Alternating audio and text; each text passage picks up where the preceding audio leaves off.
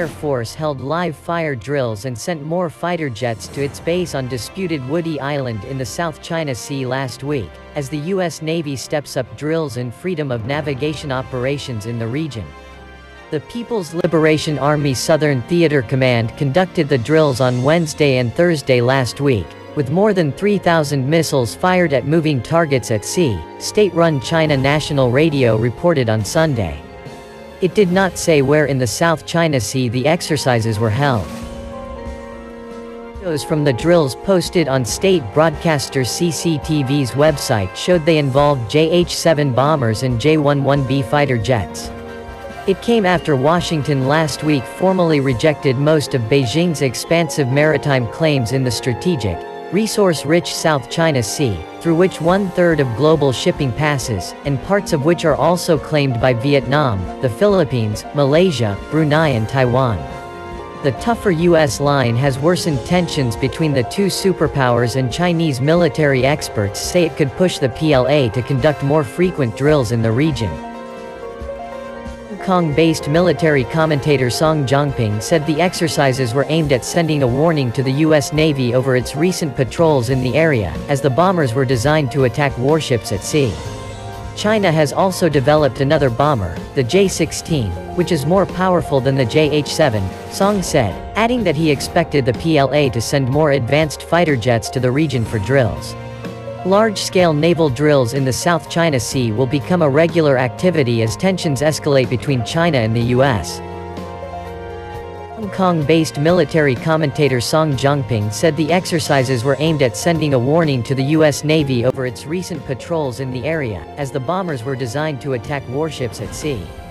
China has also developed another bomber, the J-16, which is more powerful than the JH-7, Song said, adding that he expected the PLA to send more advanced fighter jets to the region for drills. Large-scale naval drills in the South China Sea will become a regular activity as tensions escalate between China and the U.S. Meanwhile, recent satellite images show that the PLA has deployed at least 4 J-11Bs to Woody Island, in the Paracels chain, Forbes reported on Friday. The fighter jets can be seen on an airstrip on the island, which China calls Yangshing. The J-11B is broadly equivalent to the F-15 Eagle used by the U.S. Air Force. China's Air Force conducted a similar live fire drill involving its JH-7 bombers in the South China Sea in 2016, after the U.S. supported a ruling in favor of the Philippines by an international tribunal at The Hague. The ruling, which Beijing has refused to recognize, invalidated China's claims to the waters based on the so-called 9-dash line that appears on official Chinese maps and encircles much of the South China Sea.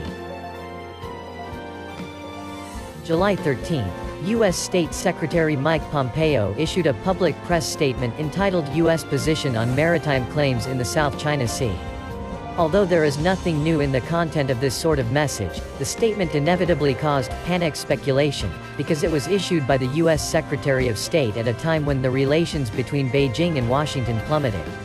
It calls into question the security and stability in the South China Sea region, as well as the prospect for China-U.S. relations and the international order. Pompeo's statement is riddled with questionable strategic and tactical claims.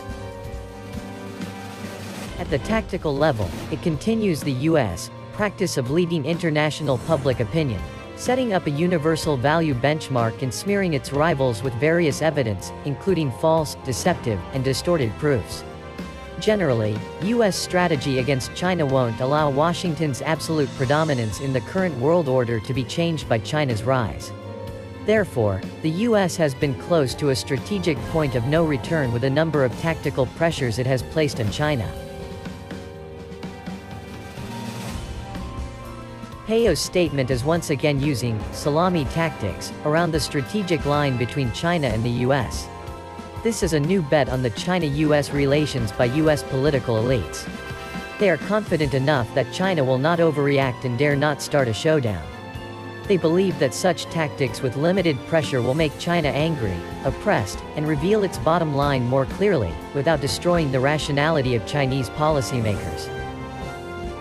This public statement maliciously creates a dark image of China's alleged intentions to dominate the world and threaten the South China Sea. It casts a false picture that China is a bully threatening regional as well as world peace. Pompeo is a politician who openly preaches lies and conspiracies. He is good at playing these political tricks. This, sadly, could push China-US relations into even more terrible situation. Given the complexity of China-US relations and information asymmetry between the two countries, the possibility of strategic misjudgments will increase. This could ignite powder kegs. History has proven more than once that this sort of tragedy arises from such strategic misjudgment. Whether there will be a war or not depends on the two countries themselves. If China and the US break up, neighboring countries in the South China Sea will be the first to be overwhelmed. Neutrality will no longer be these countries' firewall. But if they chose one side or the other, they will suffer severely. Pompeo's statement shows that the US policy in the South China Sea has changed from military pressure into a comprehensive suppression combining military action and hyping public opinion. This is an escalation of the US tactical pressure on China, and especially on the South China Sea issue. By resuming such a high-stake public opinion war, the US has at least three goals. First, the US wants to constrain the pace of the Code of Conduct negotiations and make it more in line with the US interests. Second, the US wants to disperse the pressure for US arms sales to the island of Taiwan and suppress the possibility of the Chinese mainland's reunification with military means with the island. Third, the US wants to set up a strategic pawn for the next administration to reshape the Asia-Pacific region and to deal with China. Pompeo's statement is a weather vane of the US overall Asia-Pacific strategy and strategy toward China. To maximize the effect of counterattacks, China's measures should be incorporated accordingly into its overall Asia-Pacific strategy and its strategy toward the US. These must be based on China's expectations on the Asia-Pacific order and China-US relations in the next 1 or 2 decades. In this way, China's tactical choices will lead to neither arrogance nor fears of misfires.